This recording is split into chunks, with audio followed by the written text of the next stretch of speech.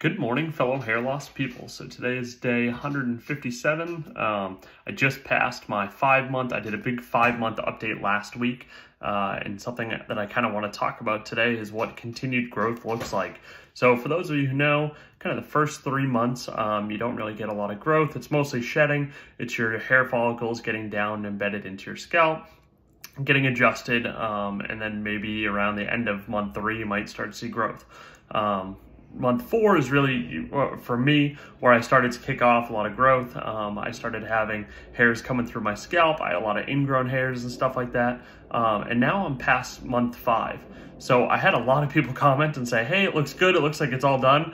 And one thing I want to make sure that you guys know is it is not all done. It is not even close to all done.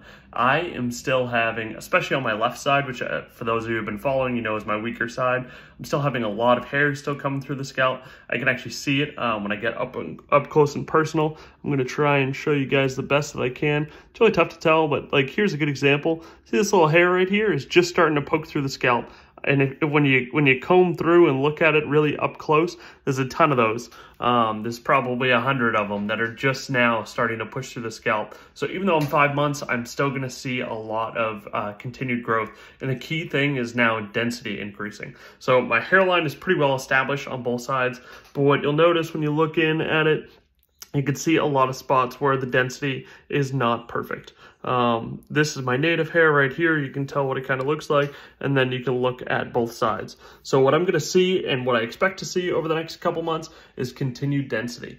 With that being said, I'm so happy with how my hairline looks. Even the density that it is now, I am very, very happy with compared to where I was at. And I'm particularly happy with my crown. My crown has healed up exceptionally.